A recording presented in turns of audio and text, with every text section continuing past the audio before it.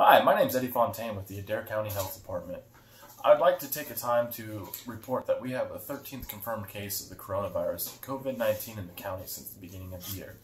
The case is a 59-year-old male who is self-isolating. His infection is travel-related.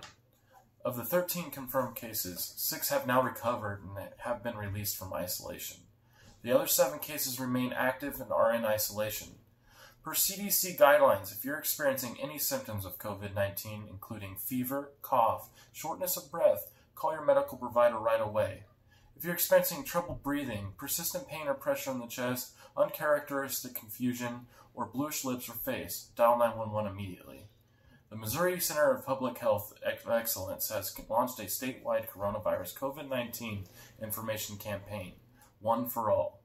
The campaign features a website, www.oneforallmo.com, which provides an easy-to-read information, including the symptoms of the virus, measures to help prevent the spread of the virus, requirements of the statewide stay-at-home order, and helpful topics. For the remainder of the time, I'd like to take the time to answer 3 of the most common questions asked about COVID-19, and I will require the help of Tandra Lujudis to help me answer these questions.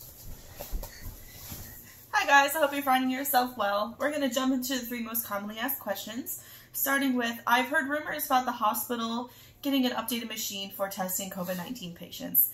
I actually can confirm this. They have updated one of their machines to accommodate COVID-19 human testing. We can receive a test back in a matter of at least 13 minutes to 1 hour, so that'll help us get our medical providers and essential workers back out into the workforce and helping the community. The next question is, how have businesses adapted to protect their employees and customers during these troubling times? And for that, I will have Eddie answer. So some of the businesses like Home Depot or Walmart have been giving their employees additional hours. They get about 80 hours of sick time that they can just take at their discretion. They will also get a kit to clean all of the customer-facing machines, like the registers, the seats, anything that they touch. Every hour they have to sanitize those pieces of equipment. Those are the main features to protect the customers and the employees. And I know that our businesses have been doing a very great job to protect not only their workers but the customers.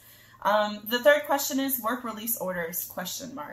So a lot of the questions that I've been getting about this are police pulling over individuals to check work orders? The simple answer to that is no. The only time that they will intervene is if they see large groups of people congregating in the general public and asking, why are you here, and breaking it up if needed. Well, those are the 3 main questions that we have been asked, and in closing, I would like to say stay safe, stay home, and stay healthy. Have a good one, guys.